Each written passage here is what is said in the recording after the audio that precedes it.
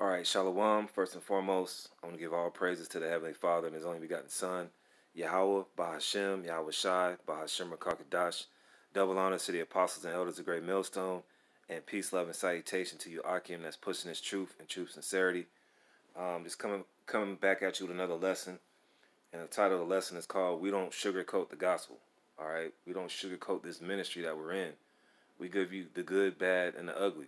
All right. We give you the lamentations, mournings, and woes. All right, because what inspired this is I was waiting in some line at a store, and you know how Jake be. Jake be like, man, you know me. I don't sugarcoat anything. I'm a real person. Well, when it comes to this ministry, man, we don't sugarcoat anything, man. We're telling you the good, the bad, and the ugly. We're telling you the kingdom of heaven is for you so-called Negroes, Latinos, and Native Americans, whether you hear or forbear. And if you're not with it, here comes the plague, the pestilence, famine, death, all right, all types of ways to die. So we don't sugarcoat this ministry. This isn't the Christian church. The Christian church will crip walk and do the shimmy and do the stanky leg in church and not tell you what's coming for you Negroes, Latinos, and Native Americans. All right. So this definition of sugarcoat is to truthfully manipulate. I ain't gonna pay attention to that, man. Jake. This is from the Urban Dictionary, by the way, man. And Jake always got to find a way how to act a fool, man. I'm not gonna get to that, but this is a straight definition of sugarcoat: to truthfully manipulate a fact to make it sound less harsh and/or worse than the straight truth. To say the truth in a manner where it doesn't actually sound that bad. And we're not sugarcoating anything, man. We're coming out and tell you what's going to happen to Babylon, what's going to happen to our oppressor Esau, whether you hear or forbear, man. There's no sugarcoating at all, man. All right? We're not here to tap into your feelings and make you feel good, man. Okay? Now, part of the gospel is feeling good, the kingdom of heaven, the brotherhood, the unity, being washed of this filthy world. But we got to give you the straight skinny, man. We got to give you what it is out here, man. Okay? Death and destruction is coming. We're giving you doom and gloom. Okay? Because in order for us to be established on peace on earth, doom and gloom has to happen to this present system, man. Okay? We're not just going to usher in the kingdom and it's just totally peaceful the whole time. And that's what these Israelite camps don't tell you as well. You got Nate Satan of IUIC that tells you that it's not going to be a great tribulation. We're just going to skip and hop into the kingdom of heaven. Okay? So, I'm going to go to 1 Corinthians 15:1. Moreover, brethren, I declare unto you the gospel which I preached unto you, which also ye have received, and wherein you stand. Okay? Verse 2, by which also ye are saved, if you keep in memory what I preached unto you, unless you have believed in vain. And our people believe in vain, man. They don't believe in this gospel, man. They believe in these pastors, these mega church pastors that don't give a damn about our people, man. All they want to do is make money off of them. And these Israelite pastors, man. These Israelite church members, Nate, Johanna, Konafa, Fopi, they just want to make a name for themselves, man. But we're declaring unto you the whole gospel, man. From Genesis to Revelation, we're declaring unto you the whole book and what it means. Because, Jake will be like, I read the whole Bible. Well, you haven't read of the prophecies, man. Okay? We're out here prophesying to tell you of the famine. Okay? Matter of fact,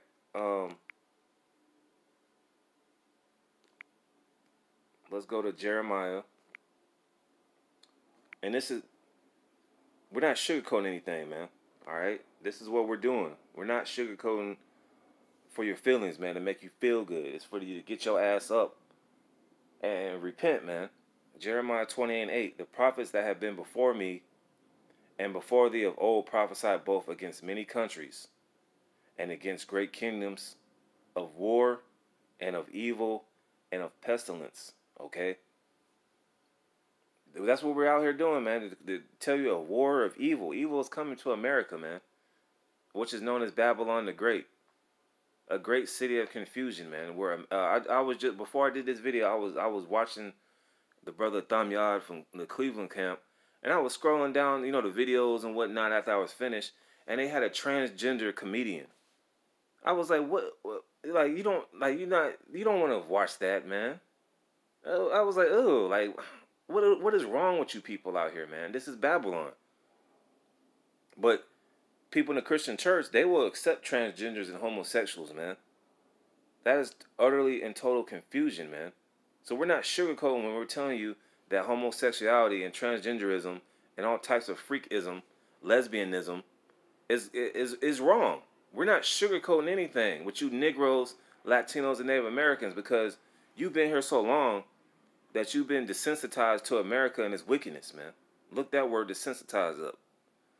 Now, verse 9 says, the prophet which prophesieth of peace, that's most of you Israelite camps, all right, and you Christian pastors, when the word of the prophet shall come to pass, then shall the prophet be known that the Lord have truly sent him. All right, and Hananiah, he was a false prophet. He sugarcoated stuff, and he got put to death.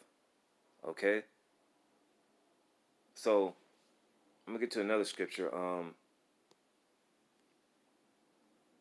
go to Ezekiel, the 2nd chapter, all the way at the end. Ezekiel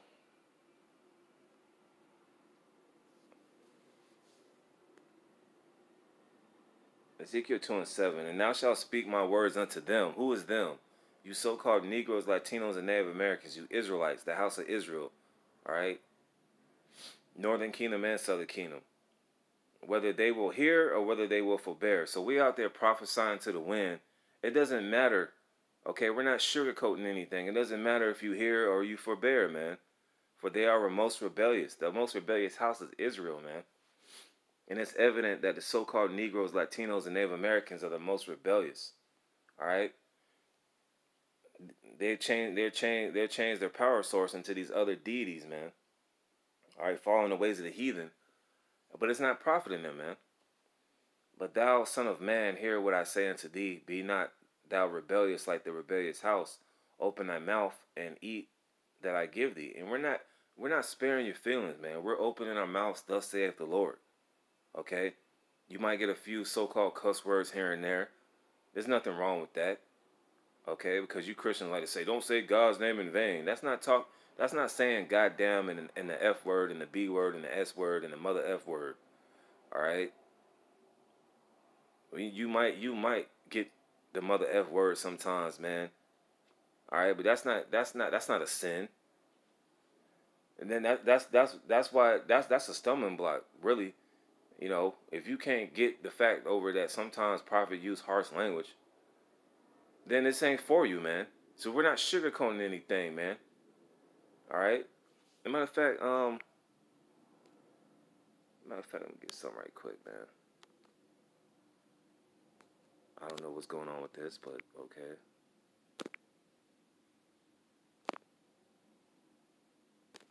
All right, just Satan just want to act up, but it's okay.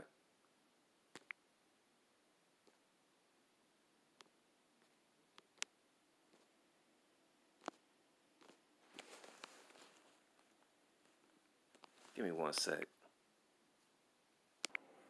All right, this is 2 Corinthians 11:6. For though I be rude in speech, yet not in knowledge, but we have been thoroughly made manifest among you in all things. So sometimes we do be rude in speech. That's not sugarcoating. We're not sugarcoating anything. Sometimes we come in rude speech. Hey, get the F out the way, man. When you're trying to warn somebody to get the hell out of the street before they get by a car, you're not going to be like, could you please get out the way, sir? I really appreciate it. No, get the F out the way. What the hell are you doing, man? That's what we're telling you so-called Negroes, Latinos, and Native Americans. We're not sugarcoating this gospel, man. All right? So back to Ezekiel, man.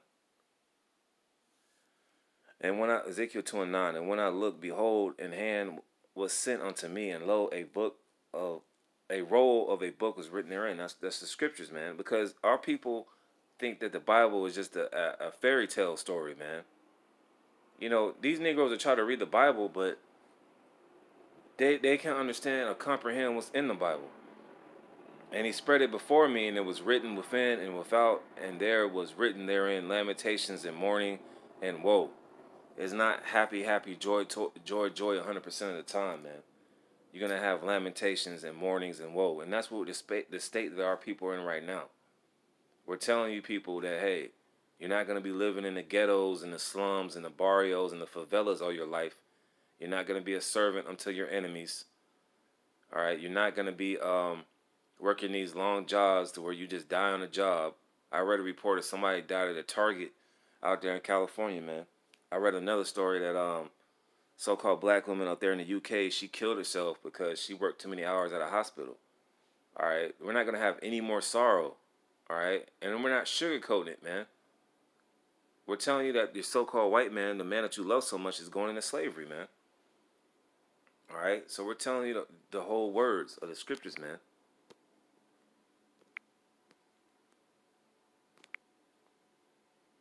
Isaiah 58:1, cry aloud, spare not.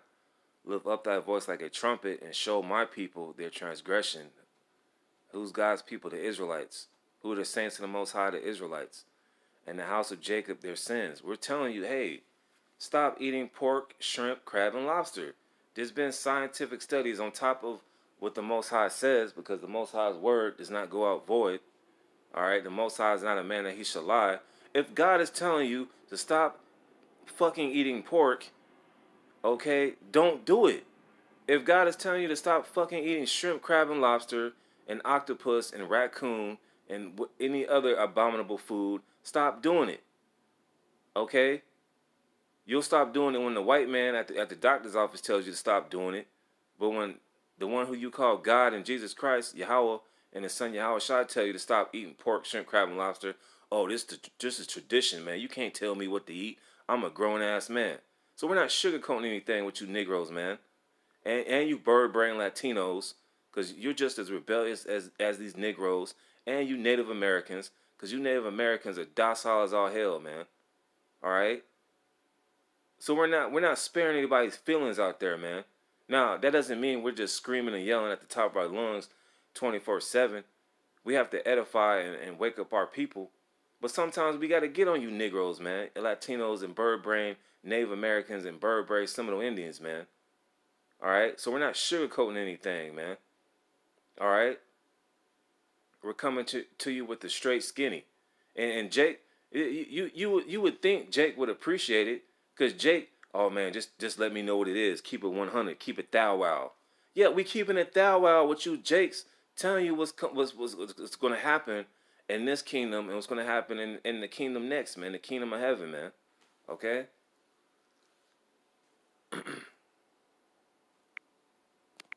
And I'm going to get to just one more scripture. This is 2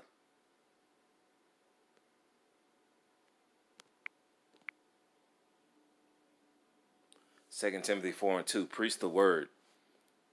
Be instant, in season, out of season. Reprove, rebuke, exhort with all long suffering and doctrine.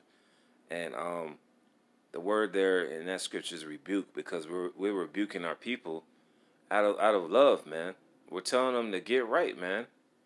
You know, our people are zombies out here in America, man. Our people are just lost and dried up. But what we understand is only going to be a certain amount of people. The election, all right, the 144,000 and the 1/3 that's going to be saved. This is what this message is for. So when it comes to them, we don't sugarcoat it, because we know that 2/3 of our people are not going to make it. All right. They want to hear smooth things. All right. So that's why we're out there in the wintertime. That's why we're out there when it's raining. That's why we're out there when it's a nice, mild day. Okay. To give you the whole gospel, man. To give you this whole word, man. All right.